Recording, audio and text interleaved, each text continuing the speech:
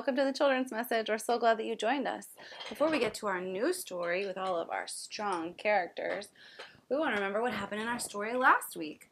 Last week, Jesus was reminding them that when even crazy things happen, like the temple falling, that they could trust that Jesus would be there. And we can trust him that he can do new things in our lives too. I had a night this week that everything went wrong, and God used it to do something really great, where I was able to spend extra time with my kids, and I was really grateful for that. So, today, we have a story about Paul and Timothy to the Thessalonians and how they should remain strong. But did you remember that this week is the first weekend of Advent, which is the season where we get our hearts ready for Jesus' birthday at the end of December when we celebrate Christmas. So we're very excited, and you might have noticed something new. What's this over here? Can you see that there are rolling hills and mountains, and that there's water over here? This is where Jesus was born.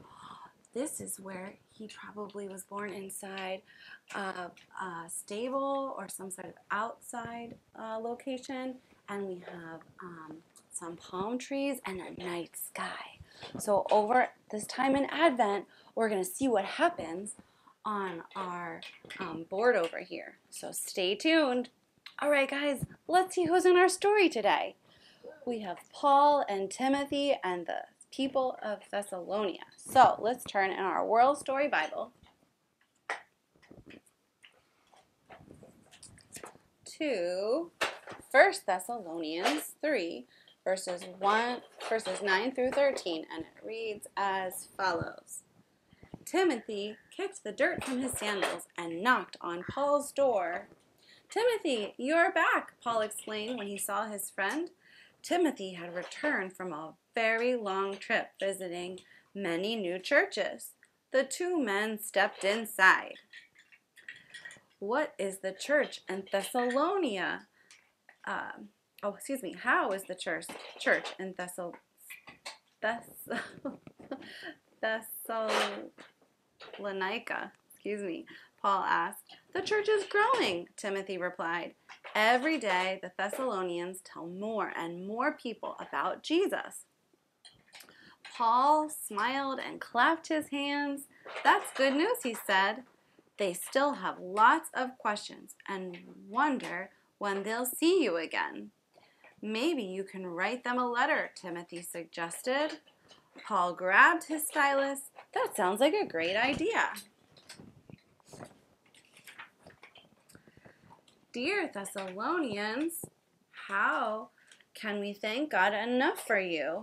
You bring Timothy and me such joy. We pray every night and day that we will see you again. It's a long trip to Thessalonica, but we hope to travel there again someday. Then we can answer your questions in person and restore your faith. Timothy tells me the church is doing well.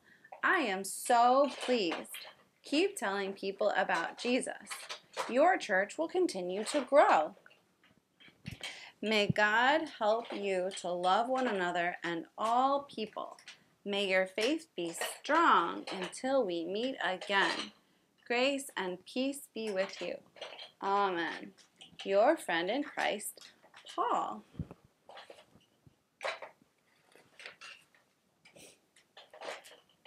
Okay, so Timothy had just come back and was visiting with Paul.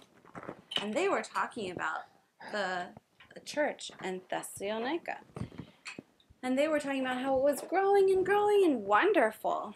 And so Timothy encouraged Paul to write them a letter to help them stay strong in their faith.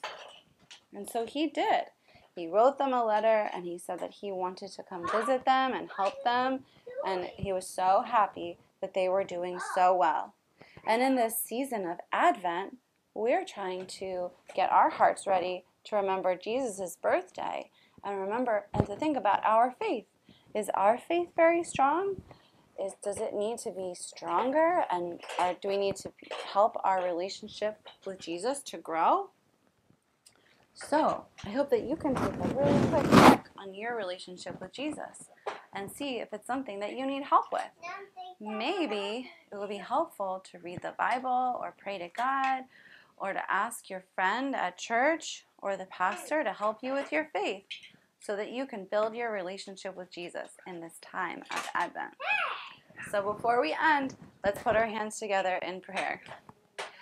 Dear Jesus, as we're in this weekend of Thanksgiving, let us give you praise for so many wonderful things in our lives, for our children around us, for our friends and our church, and all the blessings you give us.